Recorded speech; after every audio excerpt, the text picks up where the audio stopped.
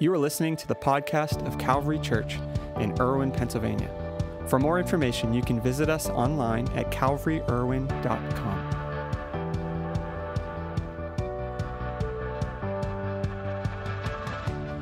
Well, good afternoon, everyone. It is great to have you join us for Christmas at Calvary. My name is Nick. I'm one of the pastors here, and we are just blessed that you chose to celebrate Christmas Eve with us in person, online. And the video you just saw is from our Christmas Care program. It's just wrapped up. That video was shot about a week and a half ago, so those numbers are actually updated. Thanks to the generosity of our church and so many in our community, we were able to help this year with our Christmas Care program 42 families, 101 kids. We help provide gifts for those kids. Our sponsors help provide 29 Christmas meals with 64 sponsors. And we are just so grateful. Amen. And this is something that is the heartbeat of our church. We're here to care for people. And I just want to say thank you. So many that with all of the different options that we have for charitable giving and serving, that people make Calvary a priority for that. And we are so grateful. We're not just helping people physically, but we're helping them holistically, that God is using us to impact them in a physical way, but also in a spiritual way. So thank you so much for those that are part of that program. One last thing, in 2 weeks, the first Sunday of January, we're kicking off a new series called When the Church Prays. And maybe you think like that sounds really boring and drab. I don't like to pray because that just seems like I fall asleep. We're not talking about that. We're talking about something special happens when the church doesn't just go through some ritual, but when the church connects to the power of God, when there is something tangible that takes place inside of us as followers of Jesus, and we gather together collectively, when the church is ignited, the world around it is transformed. And that's our hope and prayer, that God would ignite something in us in this new year to transform our world. Not so we can just have a better religious experience, but so that the world outside these walls is changed and transformed. So I hope you can join us in 2 weeks, 10:30 every Sunday in January as we start that new series, When the Church Prays. Now, one of the classics that so many of us watch every Christmas, and I'm sure you've seen this, is a Charlie Brown Christmas. It's now on Apple Plus, so if you can't find it, I had to track it down myself to watch with our kids. It's on Apple Plus. Charlie Brown Christmas is one of those like favorites, right? The animated TV special aired for the first time in 1965, and it has been wowing people ever since. It tells the story, if you're not familiar, it tells the story of Charlie Brown and his struggle to come to peace with what Christmas has become. It's in one of the most pivotal moments of this TV special, Charlie Brown goes out to buy a Christmas tree with Linus. If you remember this scene, they go to the like kind of tree place to buy a tree. They have like the metal ones, and then they have real ones. I don't know where the metal ones, if you were alive in the 60s, maybe you remember the metal ones. I do not, but I guess that was the thing. And they decide, no, we don't want that. And Charlie Brown lands on this sad little sapling, this little Christmas tree that was sad. And Linus is trying to talk him out of it, like, you don't want to get that one. He's determined he's going to buy that one. Charlie Brown is convinced that if he could just decorate the tree, it'll look better. Like if you just put enough decorations on the little sad tree, it'll look happy and wonderful. When they return, however, Lucy and the others make fun of him and of this new tree, and they walk away laughing. And devastated, Charlie Brown stands there and asks the big question of the whole special. He asks if anyone knows what Christmas is all about.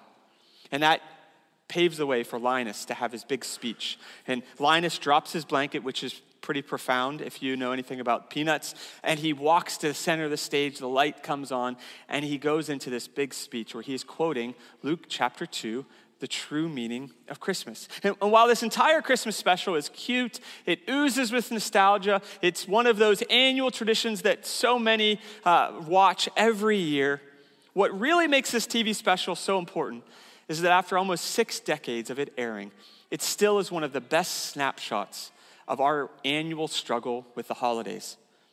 We struggle with all the busyness, the emotions, and all of the expectations that come with this season.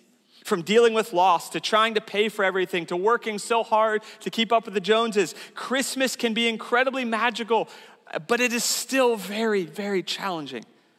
And if we're really honest, Christmas seems to have drifted so far from the peace on earth, goodwill toward men that Linus spoke of and that we read about in Luke chapter 2.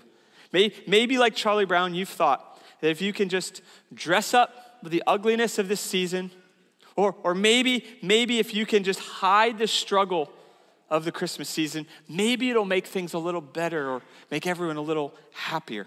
But can I be honest with you? Dressing up the ugly tree doesn't make it any less ugly. Is that true? I don't know what you do for Christmas trees. We go buy a Christmas tree every year, like a real one, and cut it down, and we spend all this time trying to find the right tree. There's no perfect tree, but you also don't want the sad sapling. It doesn't matter how many decorations you put on it. It's still going to be ugly.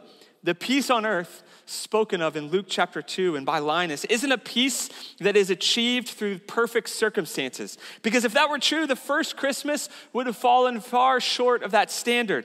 And in fact, not only was the first Christmas far from perfect, but it had the makings of a total disaster. It had the makings of a tragedy. You see, the most perfect person to ever be born, the Son of God, God in the flesh, was born into some of the most imperfect circumstances. And don't take my word for it, but hear what it says in Luke chapter 2. And what I love about the Bible is the Bible doesn't just paint this rosy picture that everything's awesome and perfect. It's not always perfect. But the Bible paints a real picture of real life and what real people do to walk through that. And here's what we read in Luke chapter 2, starting in verse 6. Here's what it says. While they were there, the time came for the baby to be born, and she gave birth to her firstborn, a son. She wrapped him in cloths and placed him in a manger. Now, these verses have become this beautiful, almost poetic picture of Christmas. But when you think about the reality, when you look at the reality of what was happening, it was far from this beautiful, poetic picture. The verses we just read are, when you dive into the cultural context, are totally different than what we've often perceived them. Based on the best estimates by scholars, Mary and Joseph's 90-mile trek from Nazareth to Bethlehem, which is the journey they took, 90 miles. And some of you, tomorrow for Christmas, are going to journey maybe 90 miles. And you're like, that's not that big of a deal. Well, you have a car. They didn't have cars. 90 miles would have taken somewhere around 4 days. That's based on them going 2.5 miles an hour for 8 hours every day for 4 days. So it could have taken a little bit longer if they took a little longer. In other words, for 8 hours every day, Mary, who was 9 months pregnant, would have been on the back of a donkey or a mule, not some luxury vehicle, on the back of that donkey for 8 straight hours. And then, if that wasn't enough, she would have done that for at least 4 consecutive days. Sounds horrible. And then after all the travel, once they arrived in Bethlehem, they would have likely gone to the home of a relative and stayed there. Now, you might be like, well, where's the inn and the innkeeper?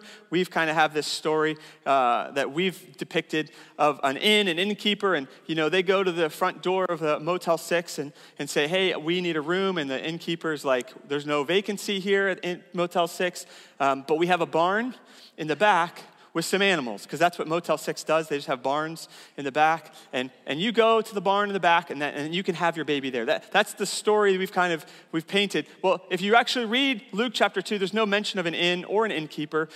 Culturally, more likely what would have happened is Joseph was going to Bethlehem because his family was from there, so he would have gathered with other relatives at a home of a relative, and homes in Bethlehem weren't large. Homes at that time weren't large. They didn't have like a bathroom with an ensuite, or a bedroom with an ensuite bathroom for everybody where they were nice and cushy.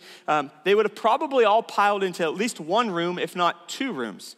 Now, if you're literally stressed about, Christmas Eve or Christmas tomorrow with all your relatives, imagine staying in the same room with them, like for days, sleeping in the same room.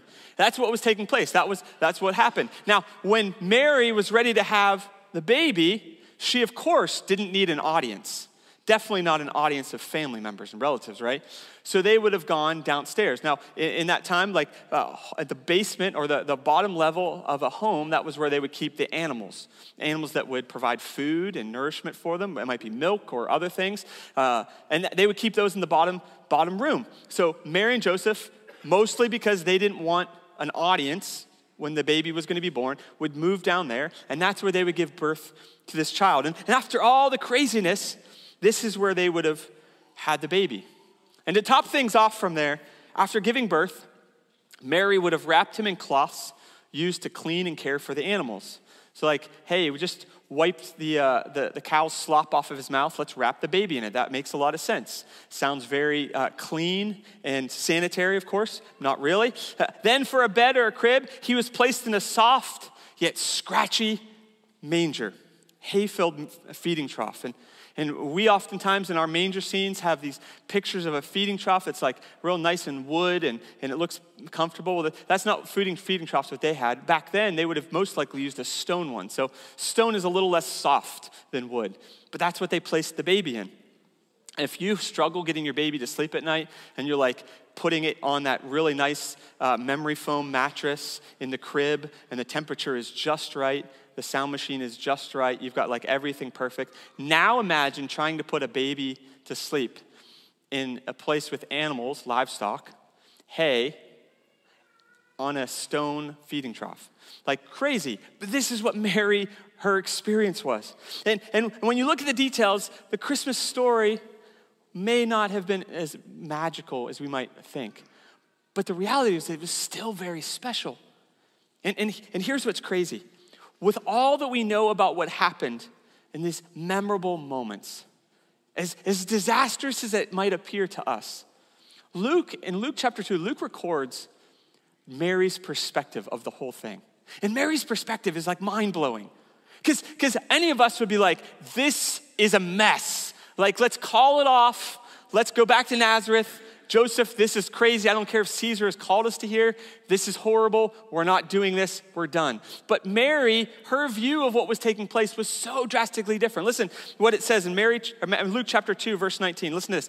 But Mary treasured. Do you see that? Mary treasured up all these things and pondered them in her heart. How in the world does she treasure this disaster?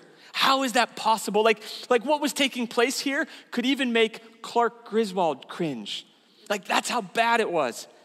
But she treasured it. This was possible because the peace that the angels would speak of to the shepherds, the peace that Mary embodied was the same peace Linus spoke about in the Charlie Brown Christmas. It's a peace that's based on the condition of your heart, not the circumstances in your world.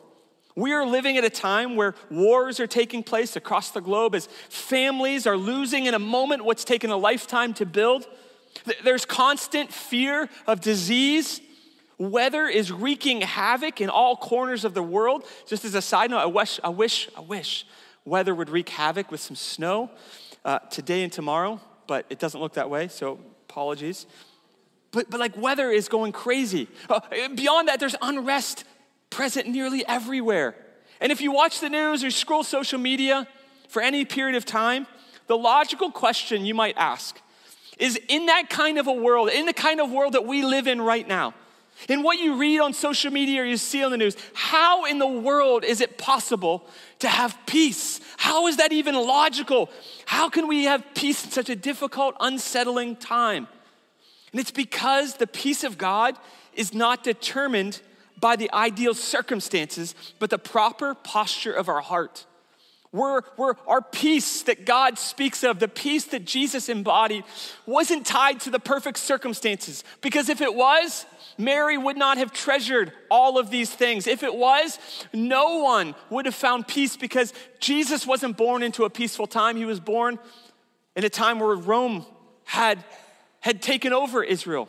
They were captives essentially to a bigger empire. This wasn't a peaceful time, but peace was possible because it's not determined by the ideal circumstances. And this Christmas, as we strive for peace in our home, peace in our world, and peace in our lives, I want to walk through some questions that we glean from the Christmas story that you can ask yourself when peace seems absent in your life and your home over the next few days. Three simple questions that we're going to walk through that we glean from this Christmas story. The first one is, are you focusing on the details or the direction? I love details. I think they're important, valuable, and worth our effort. But I also recognize that when we focus too much primarily on details, it will only produce more stress and anxiety. Rather than getting too obsessed about all the decorations hanging properly, the cookies being made just right, or all the kids matching just perfectly, what's the ultimate direction you're hoping for with your celebrations and gatherings this Christmas? Where do you want them to end up? Most of the details for Mary and Joseph were all wrong. But that's not what was important to them in that moment. It was the direction they were headed in. Whether they arrived with wrinkled clothes, whether their hair was a mess, whether they smelled like donkey manure, it didn't matter. What mattered is that they ended up in the right place. In a few days, Christmas is going to come to an end. Some of you are like, that's sad. Others of you are rejoicing. You're ready for that to be done. But in a few days, Christmas is going to come to an end. What is it you are hoping to look back on and be grateful about this season? Focus on that. Focus on that direction, not just all the details. And the first question is, are you focusing on the details or the direction?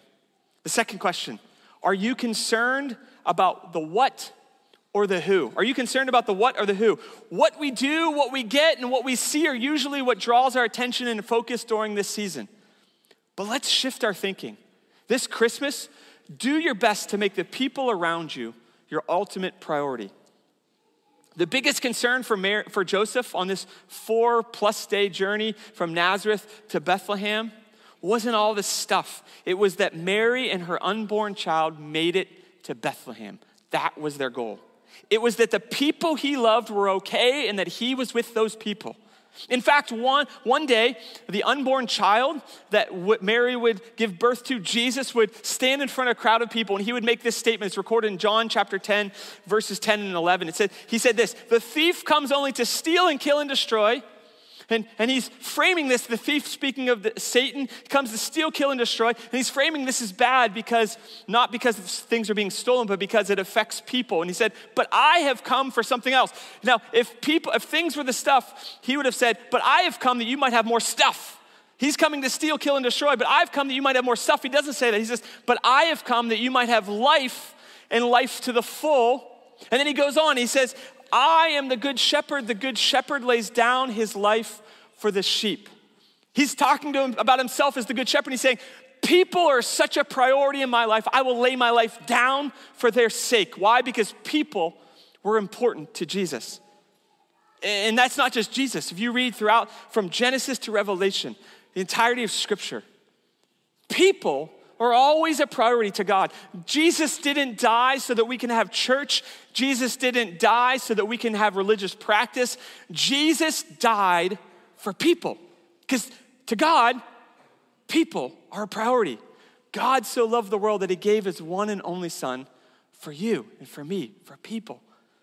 And if you want to experience the peace that God provides and he speaks of, it requires that we put priorities in his order.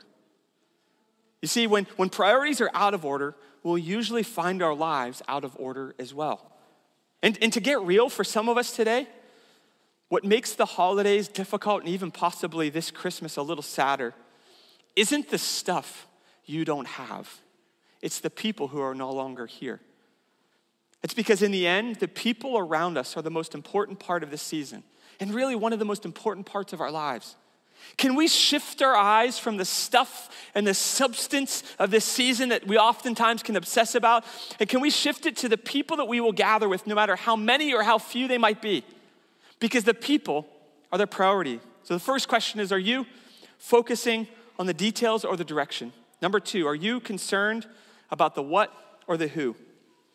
And number 3, are you working to make an experience or a memory? Social media can push us to make an experience that's epic for family or friends. We want everything to be perfect and match that exact picture from Pinterest that we saw, and we're decorating and trying to get it perfect. But what if rather than working toward a perfect experience, we recognize the more transcendent benefit of a memory? Christmas morning might unravel into an utter disaster. But when you're sitting back and looking at the disaster in front of you, far from the magical experience that you were hoping for, do you know that can still be a memory? Everything can still be a memory. I'll be honest with you, my wife and I, we have 4 kids, okay? And every year for Christmas, we have this plan. Here's the plan. Someone wakes us up way too early, usually my oldest, Zach. He'll wake us up at like some god-awful time that no one should be awake on Christmas Eve. And he's paying me back because I did that to my parents. I think my record was 3 a.m. Hopefully he never hears that record, never strives for it. But he's gonna wake us up, someone's gonna wake us up. We're gonna go downstairs, groggy, and we'll sit down around the tree. I will open up the Bible, probably on my phone, and read the Christmas story from Luke chapter 2. Then we'll pray, and then we'll open our gifts. That's our plan, that's our routine every year. Sounds perfect, very spiritual. I think it's important just putting things in place, but that's what we do, okay? Here's what will happen this year. It happens a lot of years. Within the first 10 minutes, the plan that we have will quickly unravel. So this year, this will probably happen tomorrow morning. I can almost guarantee it. Within the first 10 minutes, someone will start screaming. Someone else will make the declaration, this is the worst Christmas ever. And we will sit back and ask, what has happened? How did we get to this place? With 4 young kids, like this is just what happens. But here's the deal. Like this is gonna happen. And this is a lesson I've learned over the decades of living life. That we can be so focused on the experience, which is really about how people perceive something, that we miss the value and importance of the memory. And the memory is less about how people feel about something, more about what is now possible. And if we can focus on what is possible, maybe this could be a special year for you. In the magical scene that we picture in our mind of that first Christmas, we have Mary, this glowing Mary, who, mind you, had just given birth, next to Joseph, her soon-to-be husband, with the manger scene, the little manger trough, feeding trough in between, with Jesus resting quietly and peacefully in the hay, which probably wasn't happening, but we'll go with it. And we look at that experience and we say, man, that's amazing. Do you know that whole scene wasn't the result of a perfectly crafted experience? Like, how can we make sure Mary and Joseph feel good about this? How do we make sure Jesus feels good about this? How do we make everyone feel good? That's not what happened. That didn't happen, but Mary and Joseph were okay with it. Why? Because they recognized the history that was unfolding right in front of them.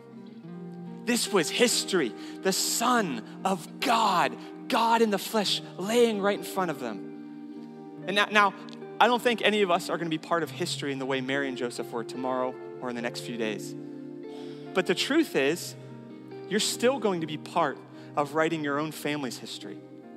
That these next few days are history being written. And the question is, how can you make memories and write meaningful history? Not just produce good TikTok or Instagram reels.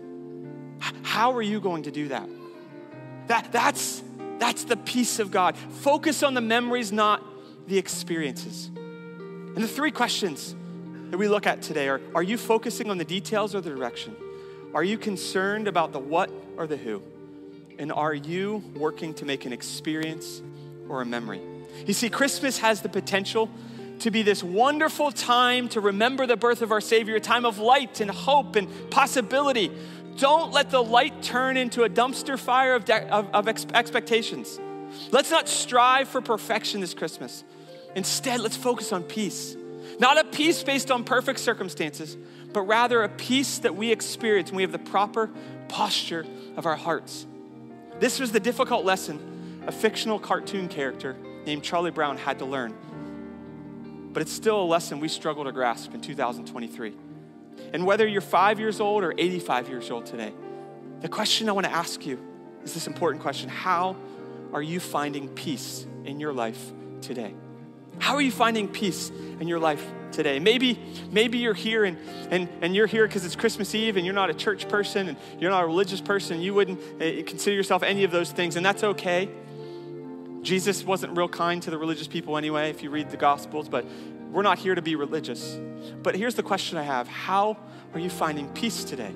See, Jesus came and was born to Mary and Joseph, and about 33 or so years later, he would hang upon a cross, dying a criminal's death, not because he deserved it, but because he knew he had to, because he took on the punishment of our mistakes. And he rose again 3 days later. All of that happened, not so we can have Christmas and Easter. All of that happened so that you could have peace. And it's a peace that transcends our experience, our mistakes, our past, and our understanding. It's a peace that's not defined by the right circumstances. That's the peace that God gives us. It's a peace with our past that we can be forgiven, and a peace with our future that God is gonna work all things for the good of those who love him and are called according to his purpose. And if you're here today and you're watching online and you're saying, yeah, Nick, I'm going through my church thing here, but this isn't about a church thing. This is about you and God. That's it. Can you be at peace with God, the creator of the universe? Could you actually be at peace with him and be at peace in your heart? That's a peace that transcends circumstances. It's a peace where our posture, the posture of our heart, is in the right place. And I want to pray for you this morning and give you the opportunity to say, you know what, today, I want to experience that forgiveness and that peace, the peace that Linus spoke of, the peace that God says is possible.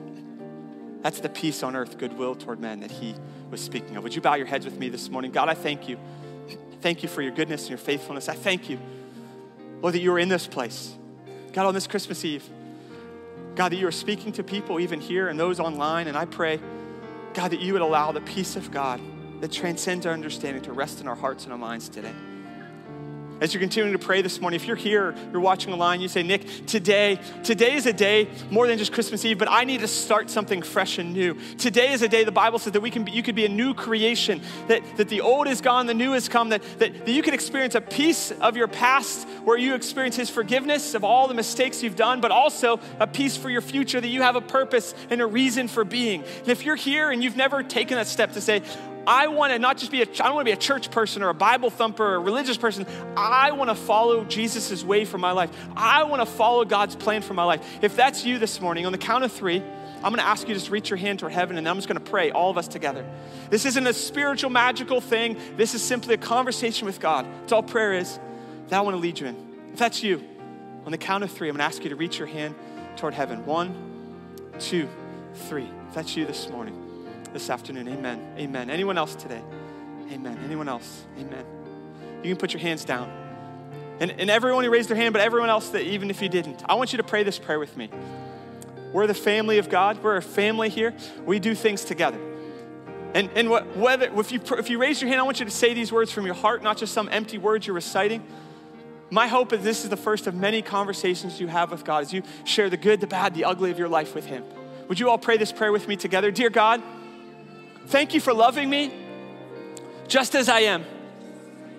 Today, I accept your forgiveness of my past. I commit to live for your purposes. Let the peace of God rest in my heart and my mind. Give me the strength and the courage to follow you all the days of my life and to show your love to the world around me. In Jesus' name, amen, amen, amen. Would you stand with me this morning? If you prayed that prayer, can I ask you to stop by the Connection Center? We want to put a booklet in your hand to help you continue that journey, that the journey of peace and following Jesus isn't a one-moment thing, but a continual thing. In a few moments here, we're going to sing Silent Night together. We're going to light the candles and close out the service before we walk out of this place, or maybe you jump off the live stream. While we sing the song, can you take a few brief moments? Close your eyes, take a deep breath, soak in the moment, make a memory. Be thankful that you came today and you're already moving in the right direction. Take this moment in. Let's not rush through today and tomorrow, but recognize that God goes before us and he has made these days possible. We don't have to strive, work, or exhaust ourselves. Let's enjoy what he's already provided. And today, on your way out, we have cards that have the questions we just talked about. You can grab on your way out. We have a PDF on a QR code. If you scan that, we put that on the screen, and you can scan that, take it with you on your phone. My challenge to you is we're gonna rush through the holidays and miss the peace of God. As you feel the stress rise up, ask yourself those questions. Where am I at right now? To help center yourself around what God intends for you so you have the right posture of your heart. As we sing this song together, let's enjoy this moment. Let's not be thinking about what's happening next, like that's gonna come. But close your eyes, take a deep breath, and make the memory today. Let's sing this song together this afternoon.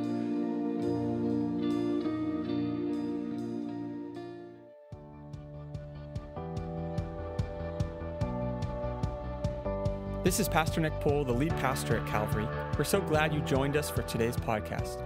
I hope you enjoyed the message. At Calvary Church, we're passionate about leading people into an overflowing life with Jesus. We would love the opportunity to connect with you on your faith journey and hear what God is doing in your life, or join you in prayer for any needs you might have. You can visit us online at calvaryirwin.com or send us an email at info@calvaryirwin.com. On our website, you'll find previous week's messages, a list of upcoming events, as well as resources designed to help you take those next steps on your journey of faith. See you next week, and may the Lord bless you and keep you. May he make his face shine on you and be gracious to you. May the Lord turn his face toward you and give you peace.